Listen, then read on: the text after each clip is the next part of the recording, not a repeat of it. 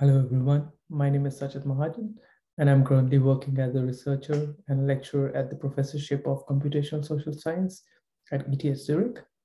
In this presentation, I'll be giving an overview of the AirBox project, which is an open source air quality monitoring project led by Professor Lingji Chen at Academia Sinica.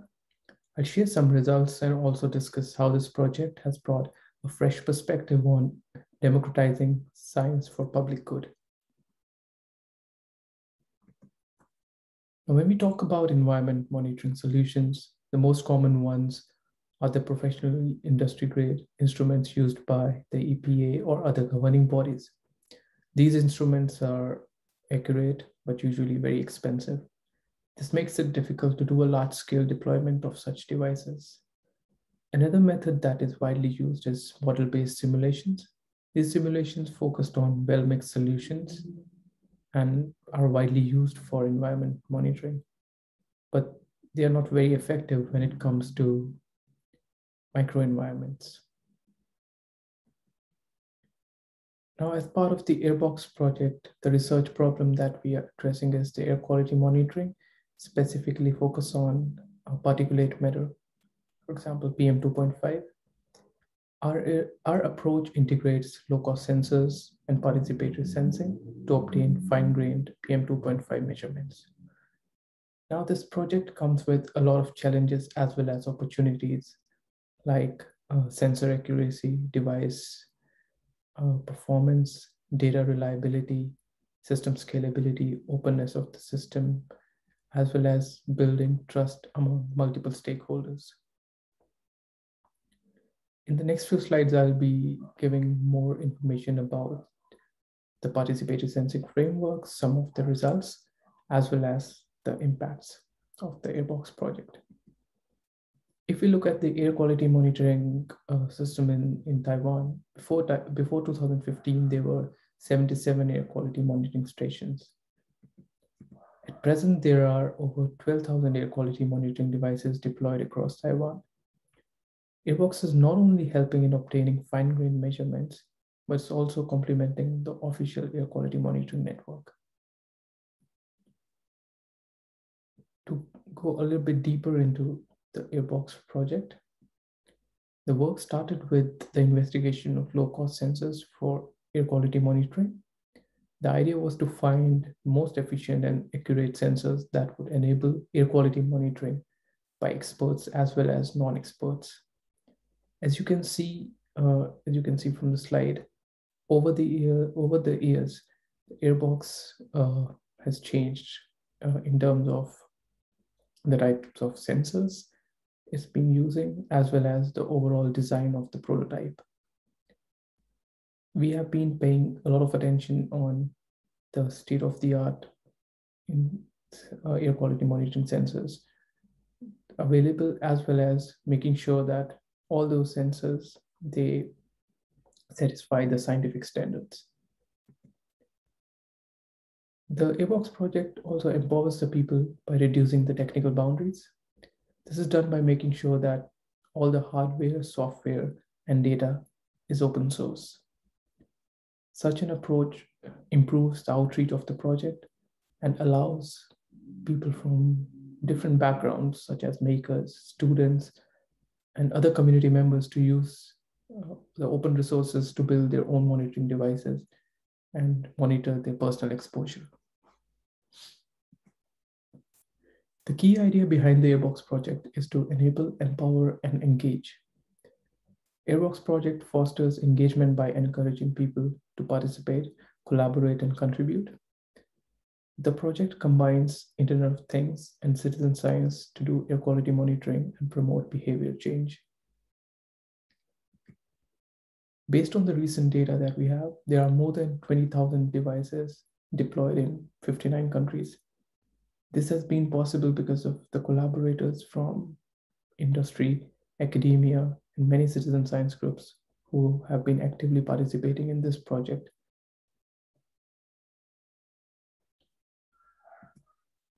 Now, giving a little bit more detail about the participatory sensing framework. So while developing this framework, the focus was on to use the state-of-the-art technology. In the beginning, we tested different PM2.5 sensors and evaluated their performance by comparing them with the reference instruments. This was done to make sure that we are using the best sensors for PM2.5 monitoring. There were also several experiments that were conducted to understand the inter-unit sensitivity so that it could be easier to understand as well as analyze the performance of the sensors in different conditions. The current framework has a very well documented and easy to understand front end and back end. There are several visualization applications that are developed to interpret the data in the best possible way. An example on the right shows how the pollution spread across different regions. Such a system can potentially be used to understand the trend and finding pollution sources.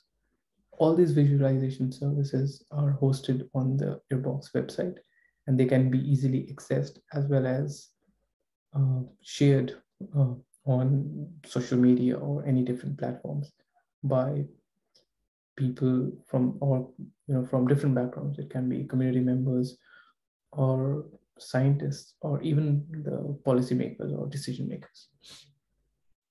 Now, when designing such a participatory sensing framework, one of the biggest challenges that we faced was to make sure that the data was of the highest standards.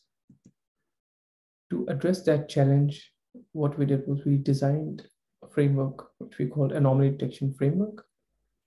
This was developed to make sure that the data accuracy, the AirBox data was accurate and reliable. The anomaly detection framework is capable of detecting real-time emissions to perform device ranking as well as malfunction detection. The system ranks every AirBox based on the quality of data and can also detect a malfunctioning device. This helps in making sure that the data that is shared with stakeholders is of the highest quality and meets the scientific standards. It also helps us in finding out the malfunctioning devices so that those devices can be either recalibrated or they can be replaced. This actually helps in maintaining the overall reliability of the whole participatory sensing framework, as well as it maintains the standard of the data obtained from AirBoxes. Now, discussing more impact of the AirBox. So we focused on the technological innovation. As we know, it's important to design technological solutions that are reliable and appropriate for a certain task. In AirBox, for example, different prototypes were designed depending on their functionalities as well as the end user. One of the main feature of all these prototypes was that all the data was open. So anyone from, irrespective of whether the device is being used by researchers or they have been deployed in the schools or the citizen groups are using it, they could easily access the data and use that data for analysis, for creating visualization applications or other applications to make data-informed decisions. As part of the AirBox project, we also have tried to make sure that we find the best possible way to convert raw data into tangible data. We have tried to leverage the data into more useful information for decision making. On your screen, you can see on the left is the clean air routing application. What this application does is it recommends you the health optimal route. For example, if someone wants to go from point A to point B, it will show you 3 different routes. One is the fastest route, which is generally recommended by Google. Then it's the shortest path, which is based on the shortest path algorithm. And also we recommend like a clean air route, which has the lowest PM2.5 exposure. So this allows a user to decide based on their personal preference what route they want, as well as they are more aware of the PM2.5 level on all different routes. On the right-hand side, there is this personalized alert service application. Using that application, a user can subscribe to a nearby PM 2.5 monitoring station. So every time the PM 2.5 level goes over a particular threshold, they will get an alert service. Like they will get a message that, the PM 2.5 levels are high, so maybe they should wear a mask, or they should try not to do outdoor activities during a certain period of time when there are pollution episodes. A good way to measure the impact of any citizen science study is to see whether there's an actual change based on the findings of the study. In AirBox project, we observed how citizen science can be used as a catalyst for evoking behavior change by facilitating cooperation and coordination among multiple stakeholders.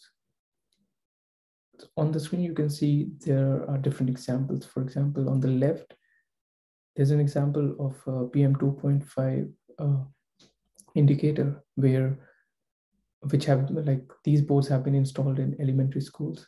And every time the PM 2.5 level goes over a particular threshold, so the outdoor activities are prohibited, and it helps in making sure that the students are safe and they are not doing outdoor activities during pollution incidents. Also, it's well known that in many countries in Asia, incense burning is one of the most common activities based on the religious as well as cultural practices. Based on some of the data that we got from the sensors deployed around some temples, it was found that the PM 2.5 levels are really high during those ceremonies where a lot of incense sticks are burned.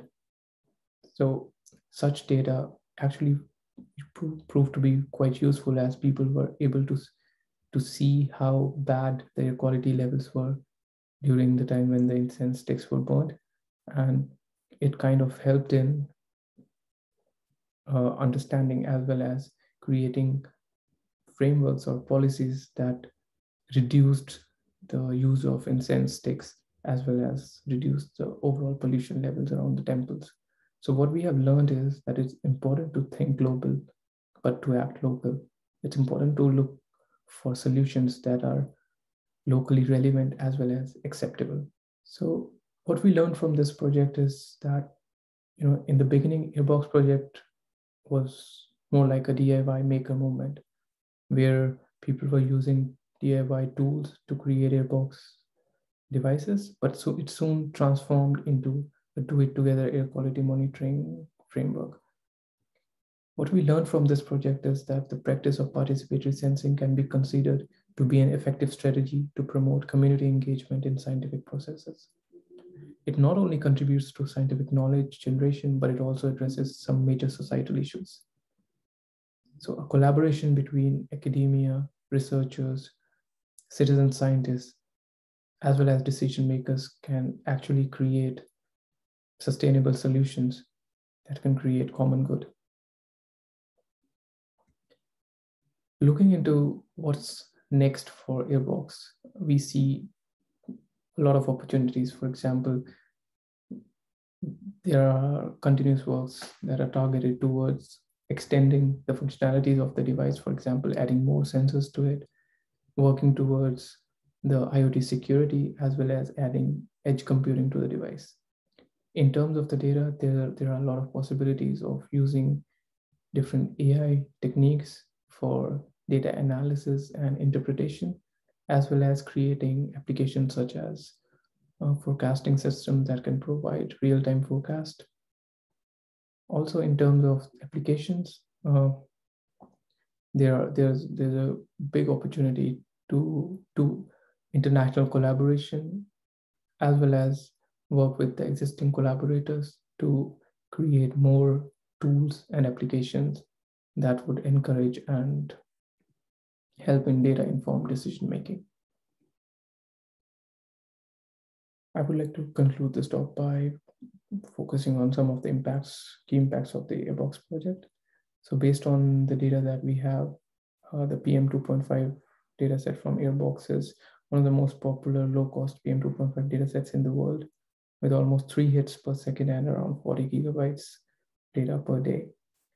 The fine-grained data from the AirBox has been widely used by people from different backgrounds. So it's not just limited to people from Internet of Things background, but also people from medical background have been using the data. The success of AirBox has opened up doors for microenvironment monitoring, for example, water quality, noise, and odor. Also, the outreach activities have helped in building more collaborations. For example, there are regular collaborations with researchers in the US, in Europe, in Southeast Asia, and the other institutional partners across different countries have been collaborating to further improve the AirBox as well as the whole participatory sensing framework. And we are looking forward to deepen our research, by focusing on other technologies such as edge computing, also focusing on the IoT security and other key issues that are associated with low-cost sensing. I would like to thank everyone for listening to my talk, and I would be happy to take any questions. Thank you.